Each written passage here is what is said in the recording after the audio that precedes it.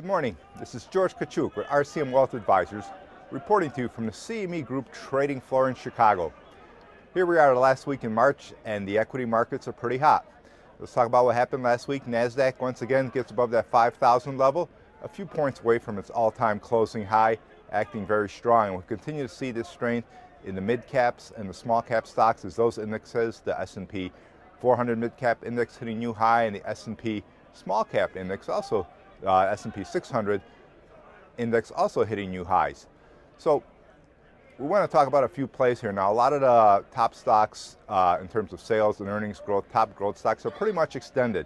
However, we still do see a lot of pretty good stocks that have some very good rankings in our system that are near their buy points. I want to go over some of those.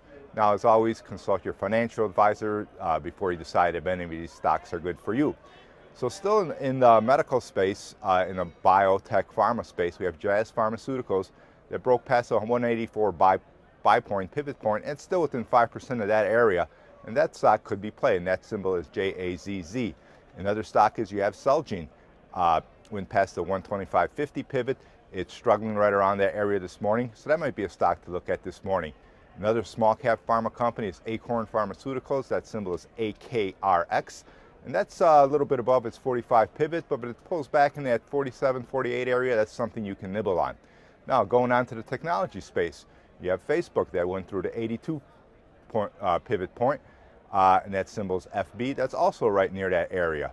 Now, you have semiconductor stock Qorvo. That symbol is QRVO, right about above that 78 pivot, still in the buyable zone. All these stocks had consolidations, and they're moving out of there.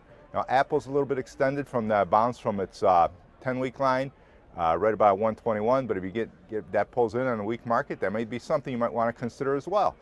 A software company, EPAM Systems, the symbol is EPAM. That's you can buy it here. It's acting pretty tight. Or see if it takes out its high of 5 weeks ago. It's 63.50. So there's other stocks that aren't rated that well, but also worth noting just because of their technical pattern. You might want to take a look at Twitter, TWTR. If it crosses the $50 level, that's something you may want to consider. And same with JD.com, Chinese internet play, and that symbol is simply JD.